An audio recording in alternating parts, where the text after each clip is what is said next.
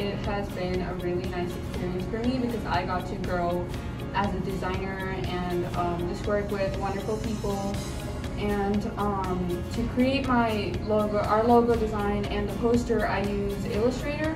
And by talking out with the directors and with the help of my friend Matt, we created a cohesive design which portrayed the show.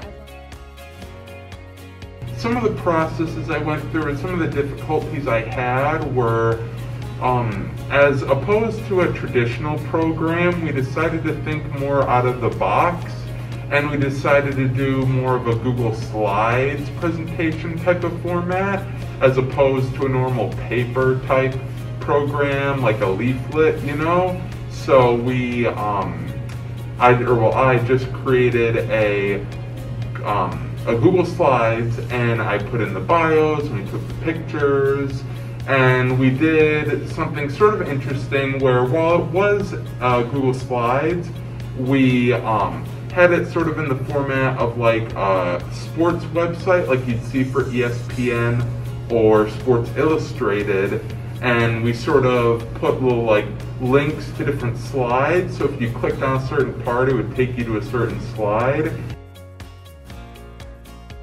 I'd say one of the biggest challenges during this one act was obviously doing it virtually, because any other show in person I would have been able to go up to actors and help them with their makeup, and if there was like a specialty makeup such as old age makeup, I would have been able to do that on actors myself and make it look good in a way that it was presentable. But obviously, since I cannot go up to actors and touch their face, I had to change the format of how I did things to make it fit our virtual settings. Well, this year has been a lot different than last year because it's a virtual setting instead of in person. So being able to communicate with people and figure out how to incorporate props into a virtual setting has been a little bit more of a challenge. But one of the props that we did get to make was a playbook that was 20 years old, and the way we did it was by adding a bunch of paper together and stapling it, and then aging it with tea. And one of the strengths of that was making uneven marks to make it more realistic about the aging. Well, this show has been very different compared to shows I've done in the past.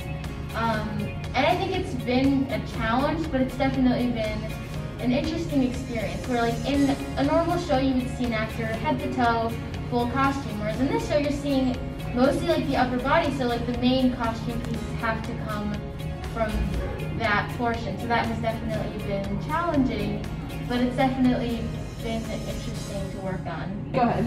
So with costumes, with our strengths, there's so much to do with this show since there's so many sports and things that are referenced. So it's really fun to like dabble into what we can do and go out of the comfort zone and really just like make it come alive on screen. Because it's like we're in a pandemic and we're virtual, we can't have like these big crews that we normally have, and so we do have a lot of empty spaces, and I've been filling those spaces like for props and finding backgrounds for our actors and helping with tech and such.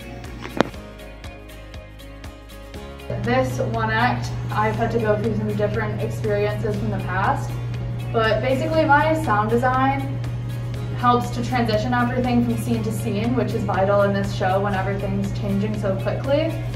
But this year, some extra challenges were figuring out how to actually play the sounds over the actors and not mute them out. And also just the fact that they can't hear what I'm playing, so I have to tell them what's gonna happen and just trust that they leave enough space between their lines so that the music can actually play. Challenges we faced were with energy in terms of getting the actors to up the energy, which worked really well in person but was harder on camera. But the more we practiced on camera, the better the energy got and the more comfortable the actors got with acting on a screen. Some of the feedback that we got from the judges was limiting our movements, and we really learned to use our voices as a way of acting. instead of our bodies, to not disturb the green screen behind us, and to really embrace being a news reporter. And that's been a challenge for us, but I think we've done a really good job so far, just using our voices to convey what we mean rather than our bodies. The process that I went through for taking part of One Act has been a roller coaster. This is my very first time ever being stage manager, and it's been twice as complicated considering that I'm new to this position and new to doing a virtual show. So I've definitely had to learn how to piggyback towards other people guiding me towards how to be a proper stage manager. I haven't necessarily have gotten the full experience of being a stage manager. For instance, I'm no longer calling the show on the lights and the sounds. I'm more so calling the show based on the backgrounds that we have, but you know, still very beneficial because you know, a stage manager has to call the show. Well, normally in previous One Acts I was set constructor or set director, and normally I think it was really helpful having everybody coming together into the shop and building things, but with this, it was mostly just me on my own working through the operating system online, just trying to put everything together for everybody. Some of the processes that I personally went through as a technical director to make this show possible was really communicating with a lot of the different heads and not only providing ideas, but listening to ideas of the people around me. It's definitely been really, really different because we've never really done an online show. We've done online rehearsals, and sure, that's all fine. But doing a show completely online over Zoom and now over a system called OBS, it's been a real challenge. And I think one of the greatest things that have come with doing the show is the learning process, learning how to do these things online and how to make these things better. Especially after regionals and districts, the feedback we got, a lot of it pertained to tech and how good it would look on stage.